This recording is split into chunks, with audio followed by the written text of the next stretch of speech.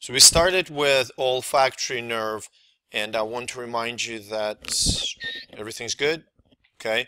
That it's purely sensory nerve that's responsible for the sense of smell, right? Okay, and it is one of the nerves that does not originate in the spinal cord, in the brainstem. It's actually fairly easy to remember. Think about this. Olfactory nerve goes to the rhinencephalon, okay, in the primary olfactory cortex, and the second cranial nerve that does not originate or does not synapse in the brainstem is the optic nerve. Okay, optic nerve, fibers of the optic nerve, which is also purely sensory and responsible for the sense of vision.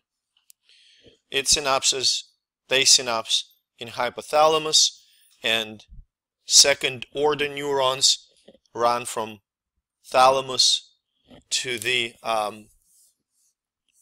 visual cortices in the occipital lobe. So I always, I try to give you tips on how to remember things, and that gives you an idea. I'm not going to ask you, extensively, like where exactly in the thalamus optic nerves synapse with second order neurons. But you have to understand that two nerves do not synapse, do not start, do not go into the brainstem, optic and olfactory. Does it make sense? Those two, so olfactory goes into the olfactory cortex, optic goes into the thalamus. Are we clear? Awesome. Awesome.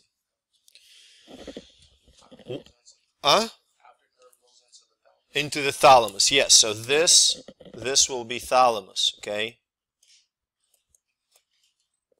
It's shown here, lateral geniculate nucleus of the thalamus. Don't worry, you don't have to know the nucleus. No. Okay? But you have to understand that these two are not in the brainstem. We good? And then you have to know what is the difference between the nerve, optic nerve, and optic tract. Okay?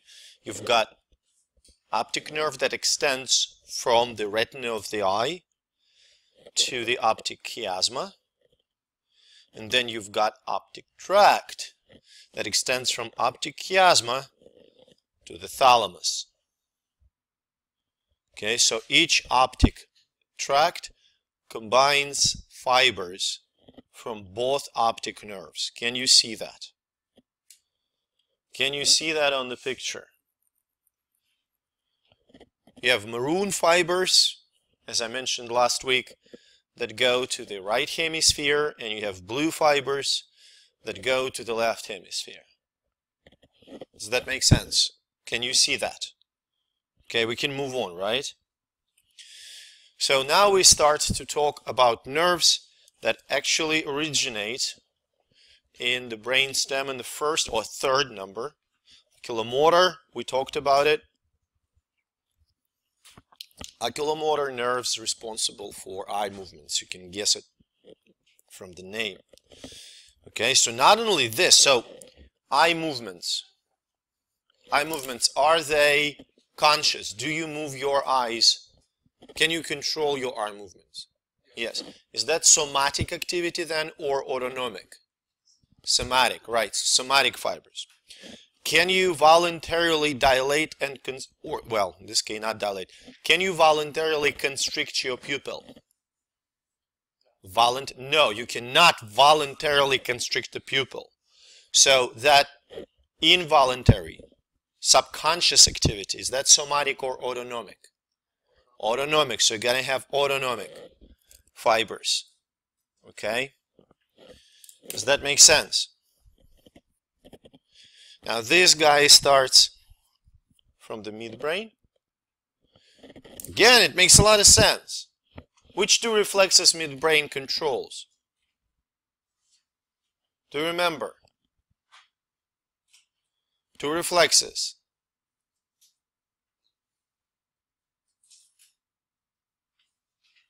I'm showing you two reflexes. That's one. Following the moving object, right? It makes sense that midbrain controls your eyes, right? Dysfunction, lazy eye. Usually it's the external strabismus, which means if the muscle, the lateral rectus, is more powerful than the medial rectus, it will pull the eye to the left. And here, two nerves, two more, and you can notice that they are not in the proper order. Okay, so nerve number 4 is trochlear. It controls the superior oblique muscle right here. And superior oblique muscle pulls the eye outward and downward. Okay, so kind of you're looking at your shoulder, that's superior oblique. Okay, if it's paralyzed, you not only won't be able to do so, your eye will get pulled medially. Does that make sense? This way. Again, lazy eye. It originates in the midbrain as well. Okay, and it controls the eye movements. It works together with oculomotor nerve. Does that make sense? And nerve number 6, you can see I skipped 5 for now. Okay? Nerve number 6 is abducens nerve. Abducens originates in the pons and it innervates lateral rectus muscle. Lateral rectus muscle, which is straight muscle attached to the lateral aspect of the eyeball, pulls the eye to the outside. So if the nerve is dysfunctional, if the nerve is paralyzed, then the eyeball will be moved medially. Does that make sense? Can you see that? Can you understand that? Let me say it again. You have an eyeball, right? You have a lateral muscle that pulls it outside. If the nerve is paralyzed, nothing pulls the eye outside. The muscle that pulls it inside will cause this. Okay? This. The eye will turn inside. This is called internal strabismus. Does that make sense? Then it won't move left or right. Yeah, someone can have both, yes. Of course. I mean, it's not frequent, but it can happen. Think about this. You have muscle for, like, simplicity. Think about your eye, and it can go in 4 directions. It can go up, down, outside, and inside. Do you follow me? All these muscles that control your eye movement, they sort of balance each other. They play tug of war. Does that make sense? Now, if the muscle that pulls the eye inside is paralyzed, it cannot compensate for the pulling effort outside, and the eye looks outside. Does that make sense? If the muscle that moves eye outside is paralyzed, then it's going to be completely opposite. Do you see that? Any questions? Can we move on? We can? Okay.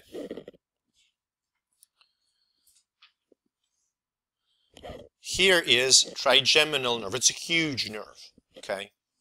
The largest cranial nerve. Okay, it starts in the pons, and it's main sensory nerve of the face. It is responsible for the transmission of sensations for touch, for temperature, for pain, general somatic sensations from the face. Okay?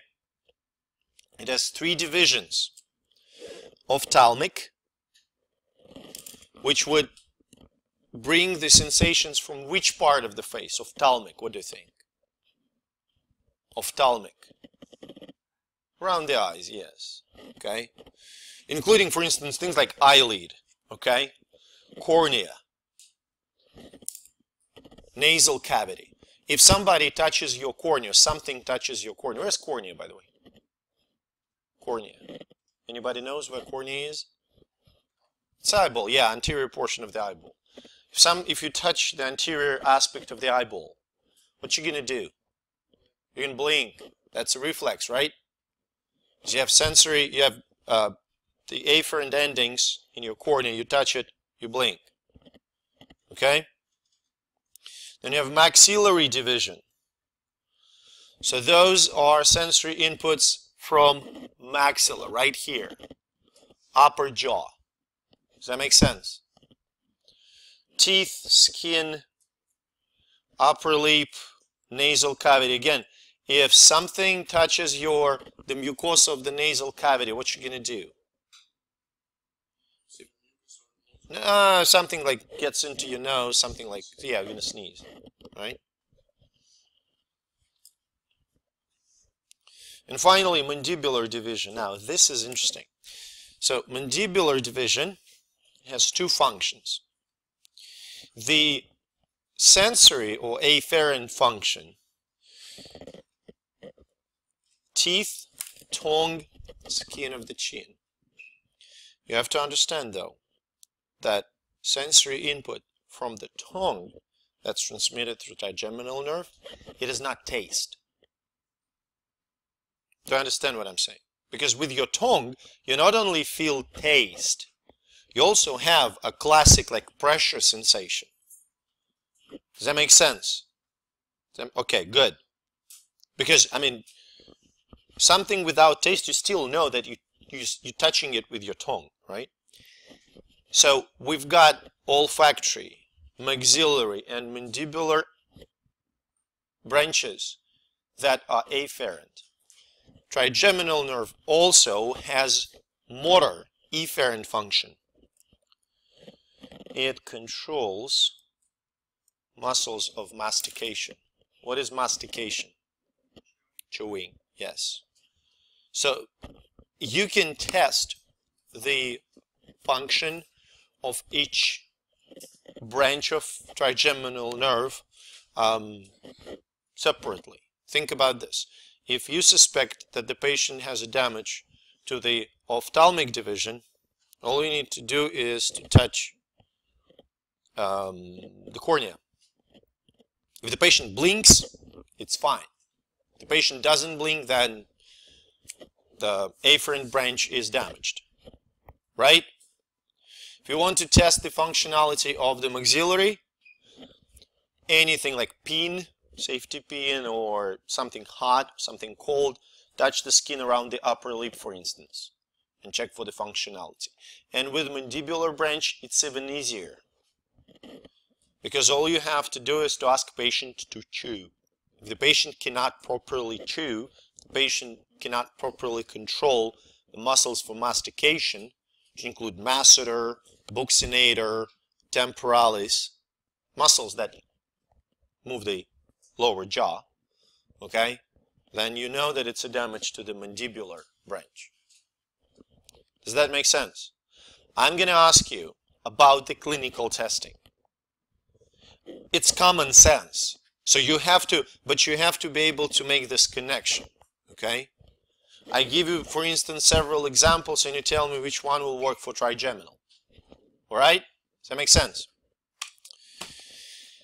The common condition associated with the trigeminal nerve is called tic douloureux, which is French, or in the human language, trigeminal neuralgia. It's probably the most excruciating pain known to humans. Okay? Usually it comes from the inflammation of the nerve, or sometimes the blood vessel, if it loops and presses on the trigeminal nerve, it can cause the pain sensation as well. What sucks about trigeminal neuralgia is that it is sort of unpredictable. Okay, it can come and go, but when it comes, you're gonna scream. Okay, does that make sense? It can get fixed.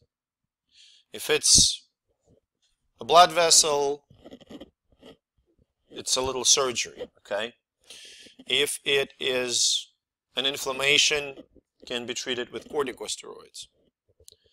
However, sometimes you cannot pinpoint the exact place where trigeminal nerve is dysfunctional, and in this case, people have to get this nerve resected. You just cut it. Does that make sense? Huh? Well, they try to cut the sensory, the afferent branches, okay? You lose the sensation on a certain part of the face. No. Well, numb, yes. So you don't feel. You still can control, you just don't feel.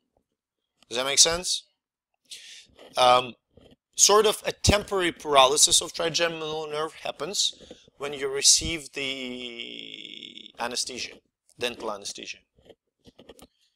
Essentially, when, for instance, your upper teeth are being removed, then anesthesia is aimed at the maxillary branch. If teeth of the lower jaw are being removed, then anesthesia aims at the mandibular branch. Yes?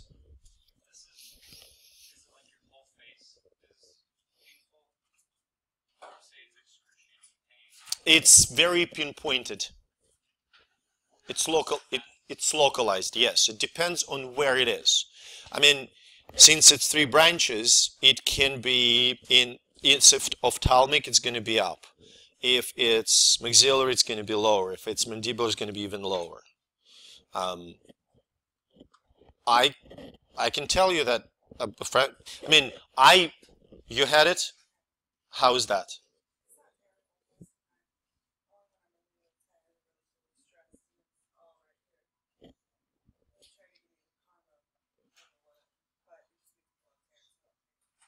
Say again? Oh, okay, well. Now, a friend of mine had trigeminal neuralgia right before a camping trip, and he said that he just went to emergency because he couldn't tolerate it. It was excruciating pain. Luckily, I never had it. Oh yeah. So you can see here the ophthalmic branch, okay, the maxillary branch, and what's, what I wanted to pinpoint sort of here. The picture, I don't know, it's quite lousy, but can you see that? The one that with the blue arrow? Those are nerve endings that go to the roots of the teeth. So when you get numbed in the dental office, that's what they numb. And those are the afferent branches. They go to the roots of the teeth in the lower jaw. And these are branches that innervate chewing muscles. Okay, temporalis, masseter, pterygoids. Okay, responsible for moving your lower jaw. Question? Got it?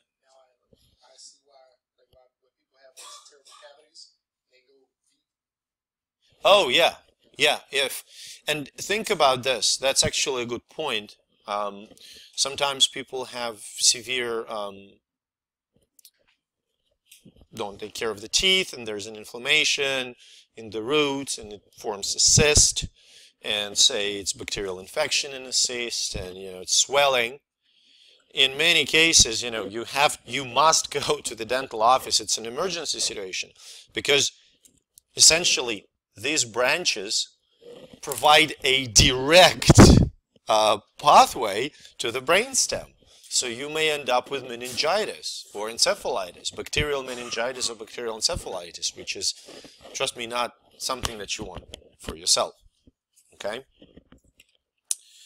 Facial nerves. Now, it's sort of, you can think about some nerves in pairs, all right? So facial nerve is the motor nerve of the face, okay? Also comes from pons. So it's mostly motor, okay? It says mixed, it's mostly motor. 5 major branches that somewhat match names of the muscles in the face: temporal, zygomatic, buccal, mandibular, and cervical. I'm going to see that. We'll look at the picture. Now, main function of those branches: control your facial expressions. Okay? All your facial expressions are because of the facial nerve. Okay? Autonomic controls to the secretory glands on your face, which includes lacrimal glands. What do they produce? Lacrimal, tears. Nasal glands, which produce just nasal discharge. And submandibular and sublingual glands that produce saliva. Does that make sense? So those two are motor functions, whether they are somatic, skeletal muscles of the face, or autonomic. Does that make sense? Sensory function. Taste buds of the anterior 2/3 of the tongue.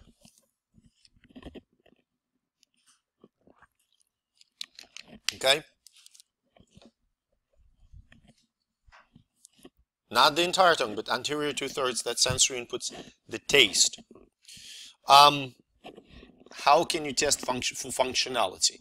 I mean, you can ask the person to play Jim Carrey, but you can also check, well, you can think about different parts. So if there is an autonomic dysfunction, give the person a piece of onion and see if the person is going to cry. Lacrimal gland control. Ask person to make facial expressions and see if it's normal.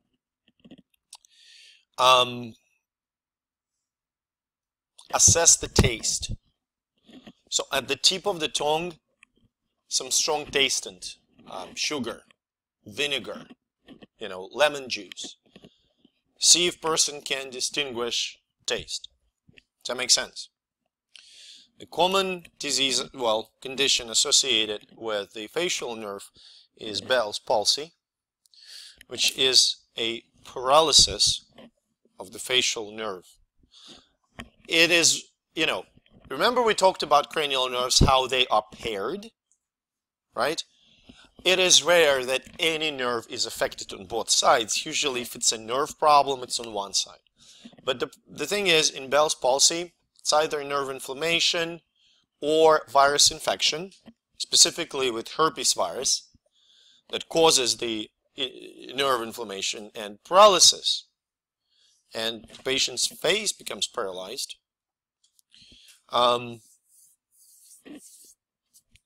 Probably the most prominent condition is the lowering of the corner of the mouth on the affected side. Also, lack of control of the lacrimal gland. Sometimes it's just constant tear dropping, sometimes it's lack of tears. Okay? Again, I observed it. One of my friends, it happened pretty much overnight. And they moved away, and I saw him in 3 years after the condition started. He still had it. I mean, it doesn't. So people generally, the people recover, okay? But completely recover, not all of them completely recover. So he didn't recover completely. He still had some residual symptoms.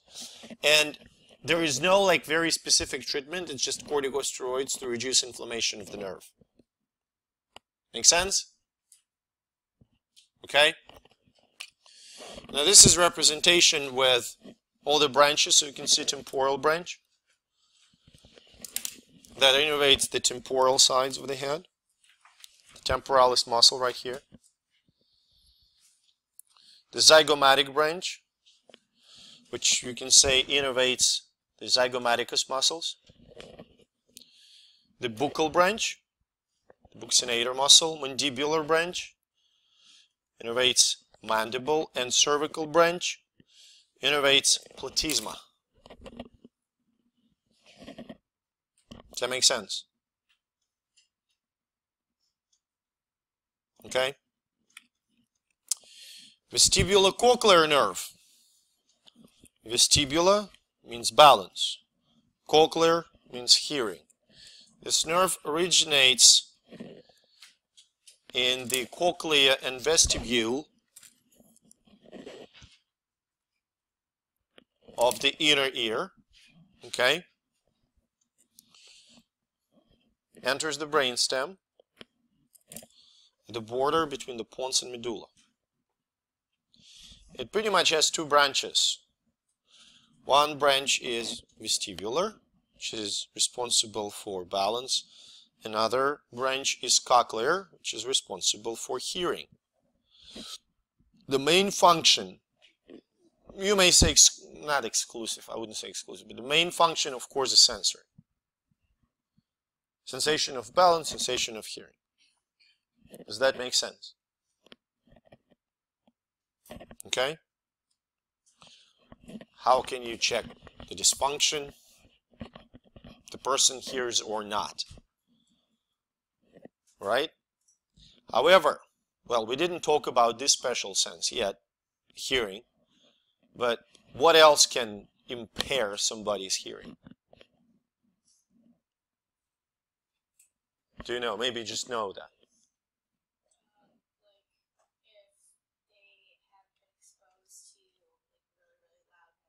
Uh-huh. Eardrum. If eardrum is ruptured, that's it. Okay? Does that make sense? So you have to make sure that conduction pathway for sound is intact. You know, nothing is wrong with eardrum or auditory ossicles. That sound can be normally transmitted to the cochlea. And then if it can, then it's probably a nerve. Does that make sense? Okay. Any sort of damage to the nerve, vestibulocochlear nerve, will impair either the hearing portion or the balance portion. The hearing portion means that the person will develop central or neurosensory deafness or nerve deafness. Okay. It can be treated with cochlear implants. If the damage to the vestibular portion, that's really lousy condition because the patient becomes nauseated, starts to vomit often, so pretty much person experiences non-stop motion sickness. Vertigo is probably going to be the least of the problems because then as the consequence, imagine that you live in you constantly feel out of balance, physically out of balance. You cannot maintain the balance properly. Like you constantly have like seasickness, even when you're sitting, which is pretty bad, honestly. Does that make sense? Glossopharyngeal. You look at the name and you say, okay, glosso, vocal cords, okay, larynx, pharyngeal, throat. Mixed nerves, okay, you have both sensory and motor functions. They get to the medulla, okay, upper part of the medulla, So the motor fibers control swallowing, and it's somatic fibers. Does that make sense? Autonomic motor fibers and glossopharyngeal nerve, parotid salivary glands.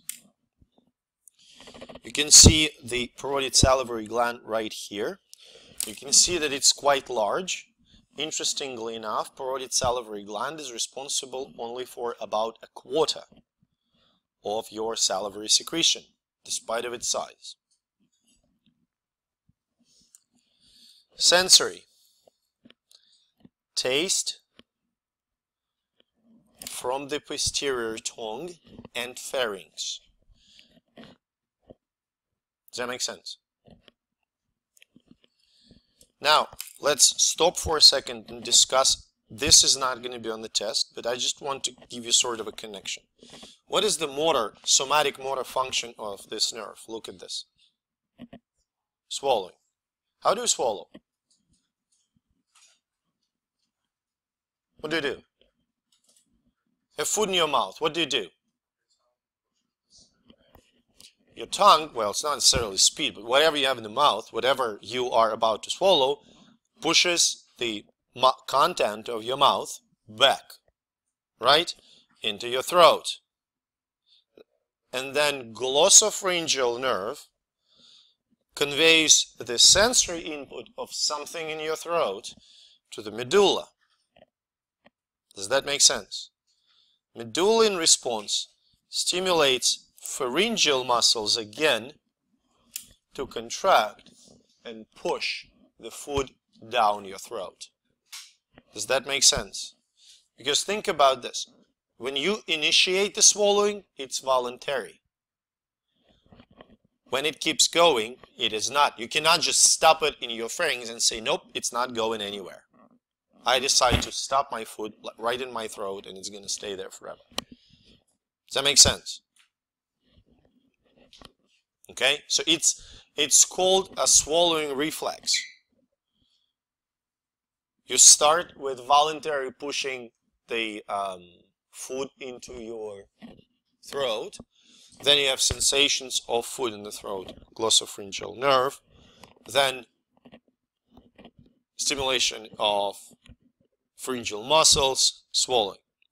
Another important function of glossopharyngeal nerve is the control of levels of oxygen and CO2 in your blood, in the carotid sinuses, and control the blood pressure.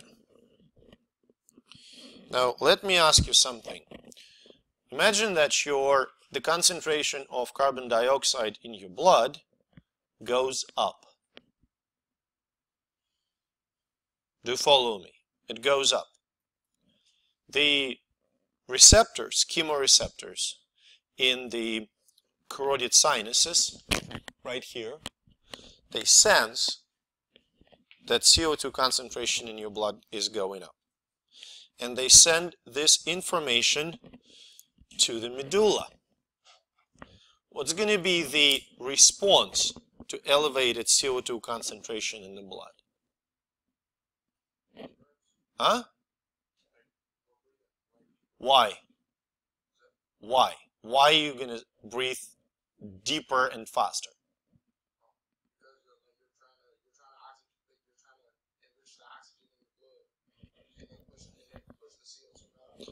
Not so much first, but second. Jack is right. You need to get rid of CO2. And you can get rid of CO2 by breathing harder and faster. Does that make sense? Say again? Great point that you brought it up. So, getting into the respiratory physiology, but let's just make sure that we understand. Hyperventilating is when your respiration doesn't match your needs. Like you're sitting now, are you working out?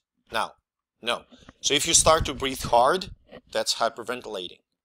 Now imagine that you run 40-yard dash. Are you breathing hard? Yeah, you're probably breathing hard when you run like hell, right? But at the same time, that's what is needed. You need that oxygen supply. You need to get rid of all that CO2. So it's not hyperventilating. It's a normal ventilation for that activity. Does that make sense? Oh yeah, yeah. It is an increase in the rate and the depth of breathing, but we shouldn't use hyper because it matches your activity. Does that make sense? Good. So that's number one. Number two, baroreceptors in the same carotid sinuses. They monitor blood pressure. Okay. Blood pressure goes up, signal goes to the medulla oblongata, medulla will decrease the heart rate and dilate blood vessels. So blood pressure drops. Does that make sense? Now, it gives you an idea where glossopharyngeal nerve goes. Which part of the brain controls visceral functions? Which part of the brain stem, controls visceral functions like respiration and cardiovascular activities? Medulla. Since it conveys signals from chemoreceptors and baroreceptors, where should those signals go? To the medulla. Does that make sense? Does that make sense? Now, obviously, you cannot possibly test baroreceptor reflex. No, seriously. I mean, you can, but it's going to be a little inhumane. Okay? What you can do is you can check the swallowing. Okay, when a person tries to swallow, the position of the uvula, it closes nasopharyngeal cavity when you swallow. And you can check gag and swallowing reflexes. Go ahead. Yeah?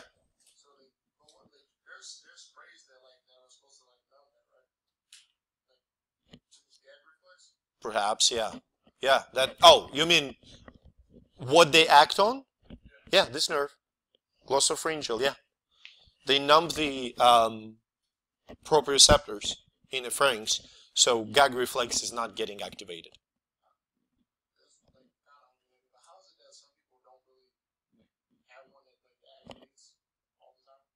Say it again.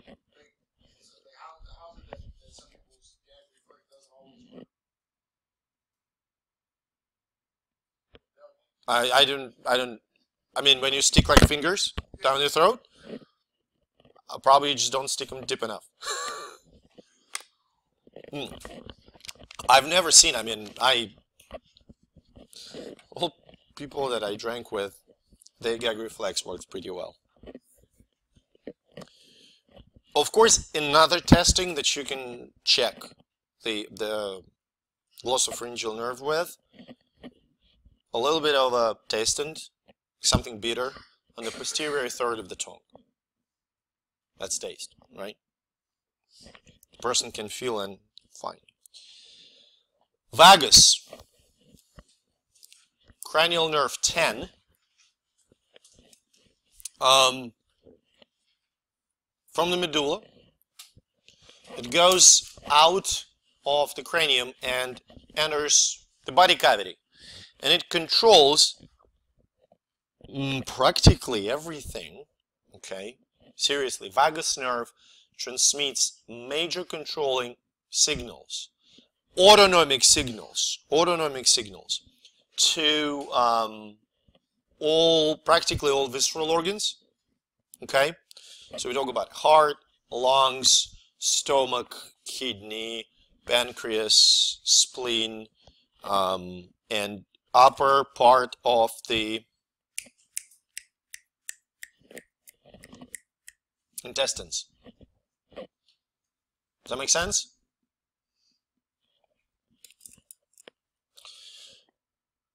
Okay, so that's going to be autonomic function. Do you follow me? So vagus nerve controls the internal organs. It sends autonomic motor controls and receives visceral afferent impulses, visceral sensations. Does that make sense? That's vagus nerve. Skeletal muscles of pharynx and larynx. That's somatic controls. Now if you think about it, again, Vagus nerve will be responsible for swallowing along with glossopharyngeal, and it is also responsible in the control of your vocal cords. Damage to the vagus nerve will alter the sound of your voice. Maybe will deprive you of, speaking at all. Does that make sense? Okay. Now, what can happen if vagus nerve is damaged? Obvious thing, impaired swallowing reflex, number one, and change in the voice sound. A little less obvious, impaired visceral controls. Vagectomy, the transection of the vagus nerve, may lead to things like elevated heart rate or constipation. Does that make sense? Because vagus nerve, it's kind of, we have to make those connections. Vagus nerve is the part of parasympathetic nervous system. Can anyone remember what is the function of parasympathetic nervous system? What kind of care? Stimulates, makes it work harder or slows it down?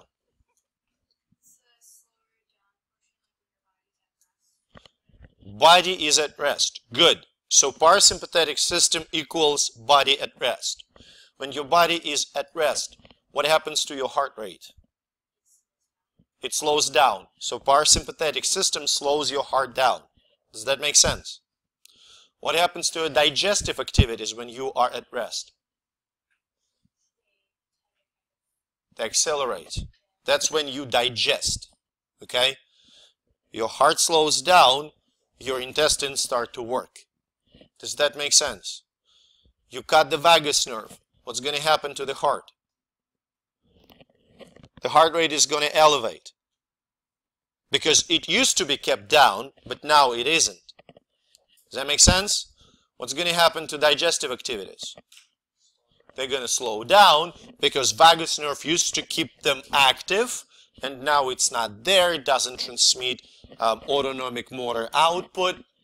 Digestive system is slowing down, which means constipation. Question? So that's how if we have patients hooked up to telemetry. To where? To telemetry. Okay. So our monitors, and they're constipated and they go and they take a poop. They're like their heart rate is going like up over 150, and they can't get anything out. I've had a couple patients where we've had to send them straight down ICU because of the heart rate being out of control. Well, that would probably be explained by a different reason. When somebody poops, the person essentially performs so-called Valsalva's maneuver. In Valsalva's maneuver, when you do any sort of really hard work, either pooping through constipation or trying to lift very heavy load, what you do, and by the way, if you want, we can talk. Next time somebody takes a crap, try to speak through that. It's really hard. Or when you do the deadlift, really heavy deadlift, try to speak through that. You're going to drop the barbell. Reason for that, when you make this hard effort, either pooping or lifting, you close your vocal cords, and it's sort of a reflectory activity. Your lungs will try to push the air through the vocal cords, but they won't be able to because they're going to be closed. Essentially, it leads to inflation of the lungs and stabilization of the trunk. It increases the pressure in the thoracic and abdominal cavities. Does that make sense? When you lift, increased pressure in the abdominal cavity stabilizes your core. When you poop, increased pressure in the abdominal cavity pushes the feces out of the rectum. Now, that increased pressure in the abdominal cavity projects to the increased blood pressure. In order to push blood through the blood vessels, heart rate has to go up. Does that make sense? Your pump has to go faster to keep pushing blood through the elevated resistance. Does that make sense? So that's probably why they have that temporary spike in the heart rate.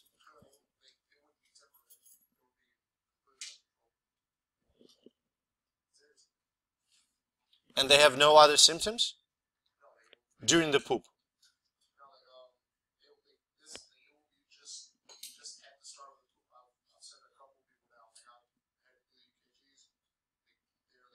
And they just keep beating.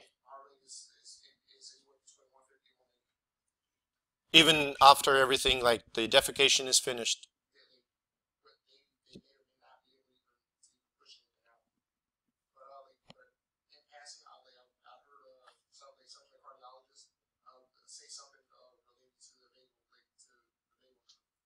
Maybe it's a vagal dysfunction. Maybe, I don't know. Maybe vagal dysfunction then. Yeah. If it keeps racing. So essentially you test this mostly by the gag reflex. Okay? Like glossopharyngeal. Okay, so you usually test glossopharyngeal and vagus together. I'm gonna ask about this condition and tell you on Tuesday, okay? Now, accessory nerves, nerve number 11. There are still debates in the field of anatomy whether these nerves should be considered cranial or spinal, because these accessory nerves originate not in the brainstem, but in the spinal cord. So they do not originate in the cranium. However, they enter the cranium through the foramen magnum, okay, and they leave through the jugular foramens. These are mixed nerves. The primary motor activity is to control muscles of the neck and shoulders, sternocleidomastoid and trapezius muscles. Sternocleidomastoid muscles responsible for turning your head left and right, and trapezius muscles are responsible for shrugging your shoulders. Clinical testing for accessory nerves would be to check the strength of sternocleidomastoid, right? And the ability of a person to elevate the shoulders. For instance, damaged side, on the damaged side, person won't be able to elevate the shoulder. Does that make sense?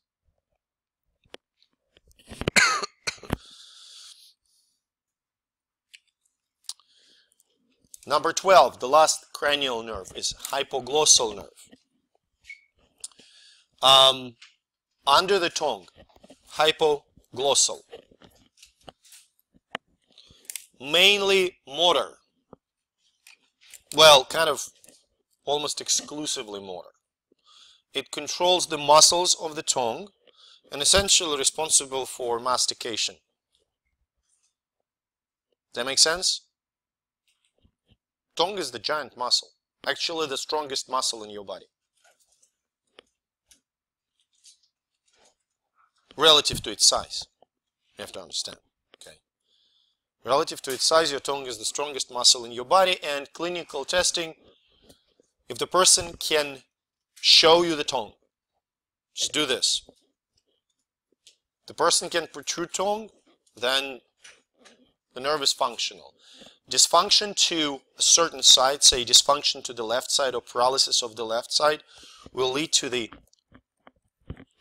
tongue deviating towards the affected side. Okay, so if left side is affected, the tongue will move to the left side. If right side is affected, the tongue will point to the right side. Does it make sense? So for nerves, we're going to do I'm going to give you about 20-25 minutes for the paper chase. I'm going to pause it.